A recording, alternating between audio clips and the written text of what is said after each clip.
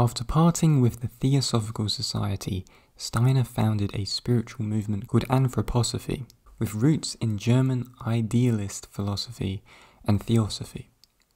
Other influences include Goethean science and Rosicrucianism. Steiner, who in 1895 had written one of the first books praising Nietzsche, visited him when he was in his sister's Elisabeth's care in 1897.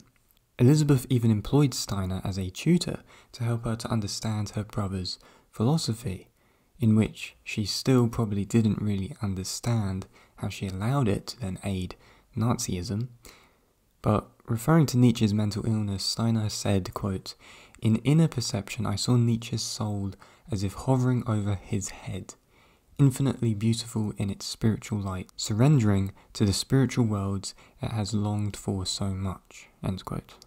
Steiner was a member of the völkisch Wagner Club, and anthroposophical authors endorsed Wagner's views on race. Steiner published a periodical, Lucifer, in Berlin from 1903 to 1908. From 1906 to 1940, Steiner was the sovereign Grand Master in Germany of the Rite of Memphis, Mizraim, to which he added a number of Rosicrucian references.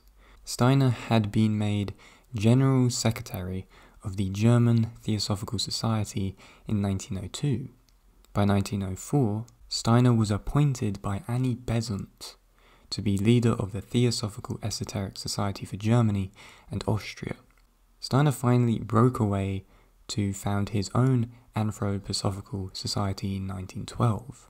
Steiner's vocal rejection of Leadbeater and Besant's claim that Jiddu Krishnamurti was the vehicle of a new Maitreya, or world leader, led to a formal split in 1912, when Steiner and the majority of members of the German section of the Theosophical Society broke off to form a new group, the Anthroposophical Society. While Blavatsky wrote about the Zoroastrian struggle between Ahura Mazda and Ahriman as the forces of light and darkness, Steiner put forward a dualism that pitted Lucifer against Ahriman. In Occult Science and Outline, Steiner characterized Lucifer as a being of light, the mediator between man and God, bringing us closer to Christ.